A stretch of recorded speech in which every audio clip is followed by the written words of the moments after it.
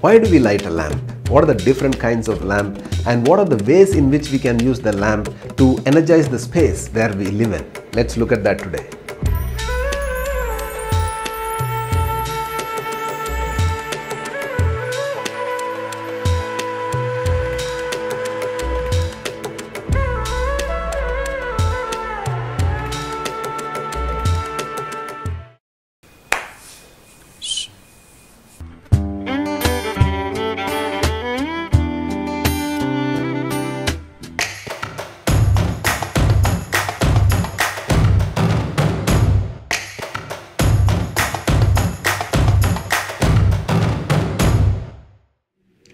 Namaskaram. Welcome to the next episode of Know Your Culture. Let's say you want to take your partner on a romantic date. What do? You either take them on a candlelight dinner or you set up one, right? So what happens? What is so exciting about a candlelight dinner? No, it's not about the low light ambience, nor is it about the food that you eat or not what's happening over it. It's something else. You feel there is a certain openness. Maybe logically you're not able to understand what's happening, but in your experience, you see there is a certain openness in that situation, right? Lighting a lamp is not only about experience, but it's also customary. In these modern times, even with so much lights that have come, let's say there is an inauguration happening, there will be hundreds of lights lit up, the stage is lit up, but still they light a lamp, right?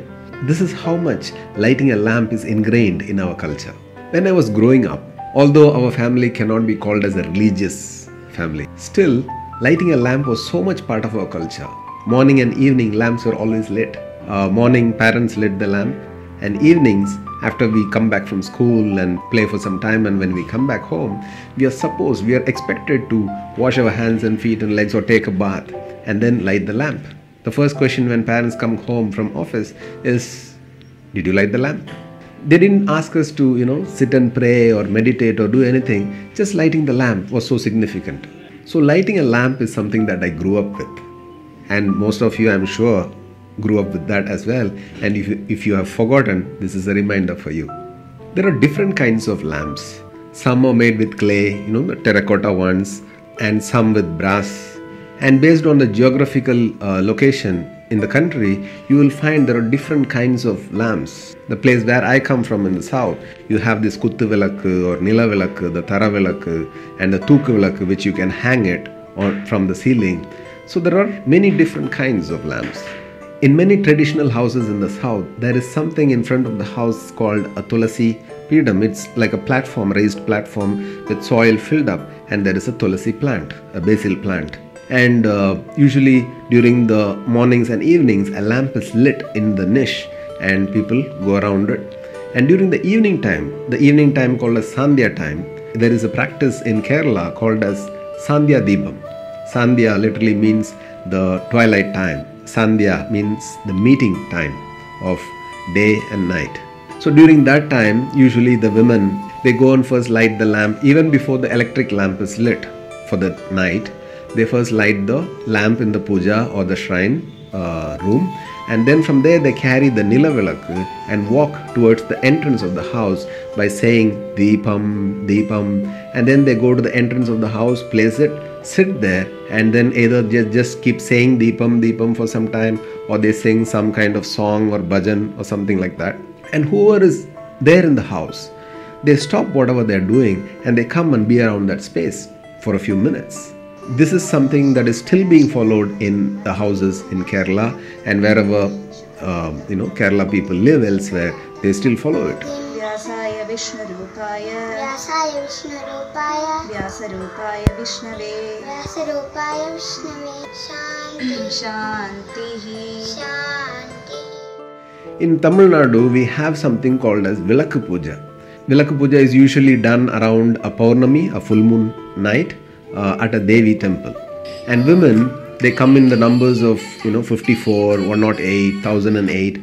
They sit in rows with each one having a lamp, a personal lamp.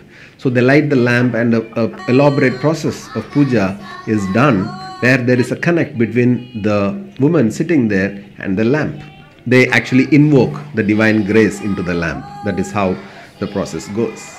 and it is said to create a certain energy which is conducive for that space and for the individual who is doing it. The kind of oil that we use to light the lamp also influences the impact that it creates. The sesame oil, which is till oil, for example, is said to create overall health and well-being. If you light a lamp using ghee, it is said to create wealth and prosperity. And castor oil, arandi ka tel, which is used for overall protection and so on.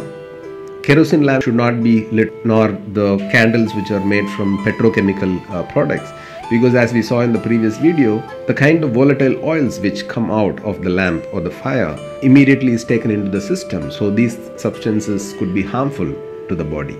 In Vadalur, in the state of Tamil Nadu in India, there was a Siddha who lived by the name of Sri Ramalinga Adigal, also called as Vallalar. He has written many texts. To this day, people follow those texts for the Siddha medicine. Siddha medicine uses herbs and other substances available naturally, and he has given many methods to attain mastery over the body, Kaya Siddhi. Towards the end of his life, he is said to have walked into a room and disappeared in thin air. That's the kind of mastery he is said to have over his body. He advocated the use of a lamp as a means to relate to the divine or to connect to the divine, and taught the method of ultimate compassion towards all living beings. In yoga, there are 6 actions that are performed in the process of purifying the body. These are called as shatkarmas, and one of that 6 actions is called as tratak. Tratak involves gazing on a particular object, or usually a lamp is used. Lots of preparatory exercises are involved before actually starting to do that, so it could be harmful for anyone to just do that without proper guidance. Such a practice should be properly learned from a yoga teacher and then practiced, because improper practice of tratak could actually cause harm to the eyes. But if learned and done properly, they have found that it sorts of relaxes the eye muscles and strengthens the nerves which are attached to the optic system. Many clinical experiments have been conducted on practitioners of tratak and control groups where they don't practice tratak, and they have found a phenomenal increase in attention span, concentration and cognitive flexibility, and also response inhibition in people. There is a powerful process called Buddha Shuddhi which can be practiced by anybody. In this process, the 5 elements in the body, earth, water, fire, air and space, they are cleansed. So one can learn this process. I'm putting the link in the description below. You can contact any of the classical Hatha Yoga teachers and get initiated into the Buddha Shuddhi process. There are many ways in which you can use a lamp to energize the space that you are living in. There is a certain method where you can draw triangles using rice flour or any cereal flour. Draw triangles in the 4 corners of the room. And in the center of the room, 2 triangles intersecting each other, and you place a plate filled with water, and then you place some flowers in it, and then a lamp in the plate of water. Whoever enters that space can actually feel a different kind of enhanced energy in that space. If you can't do such an elaborate process, you can just create one intersecting upward and downward triangle using pulses, lentils, and you can just place a plate filled with water and a lamp in it, and you can place some flowers around it. Daily lighting this in the evening, you will feel a phenomenal increase in the way the room feels. Blowing the lamp to put it off is considered inauspicious, but when we celebrate birthdays, we make a wish and then blow off the flame. That is something to think about.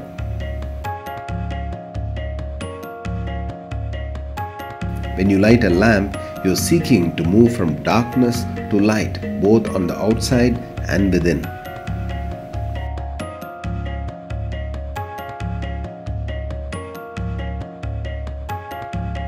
Are you interested in knowing more ways to enhance the space or the house that you are living in? If you are interested, let me know in the comment section below and I'll make more videos on that. Till we meet again, take care. Namaskar. Subscribe to our channel and press the notification bell so you don't miss our videos.